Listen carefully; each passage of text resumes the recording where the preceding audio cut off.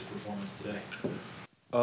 It's what we've been talking about, honestly. So more football left.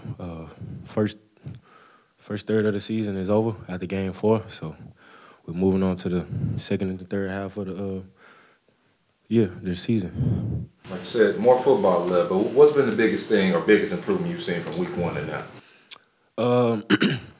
Staying loyal to each other. Especially like when we're down or game is close. Just don't flinch, don't blink. And we made a lot of adjustments at practice. It's been foot on the gas. Coach Dyke's been doing a great job with that.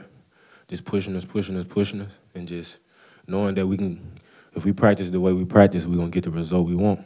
And the reason we've been coming out on top the last couple of weeks were because of the way we practice. So it always comes back down to practice, details, trusting in each other when we out there on the field communicating, trusting in our coaches with the game plan, believing it.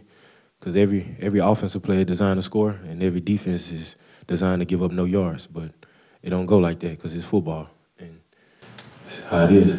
Walk us through that interception you had. We were in the 1-free, man-to-man. He actually beat me, but he ended up running a dig, and I undercut it. Pick.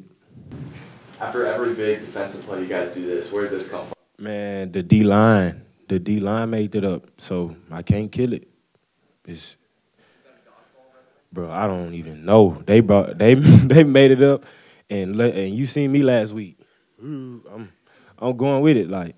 But as a leader though, that's energy, and as a leader, you could easily be like, hey, we got to figure out something else. But at the end of the day, I'm not the only one that's out there playing. So if that's getting them boys fired up, well, I got to jump in right with them. I can't kill the energy, so I love it, bro. We got to keep it going. Maybe some other people start trying to steal what we do. You got Namdi shifting down to linebacker this offseason. How have you seen him grow in the first 4 games of the year? It's been fun to watch, honestly. He's still growing.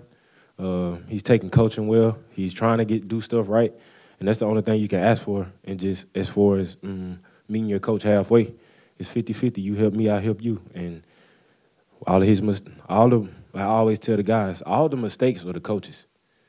Pin your ears back and play, and that's what he's been doing. All his lessons that he's learned, he took them on the chin, and that's the only thing you can do as a player and as a man too. You guys have been completely dominant in the third quarter of the last 2 games. Mm-hmm. What's the big thing you guys talk about at halftime to let you all play that way?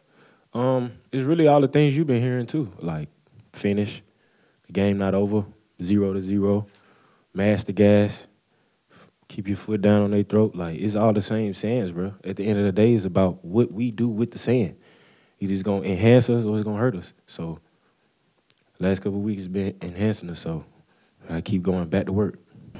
After your interception, you took a real shot on that return. Did you see that coming? Yeah, I seen it out the corner of my eye. That's why. And then he should have wrapped up. Anything else for Josh? Okay, thank you. Thank y'all.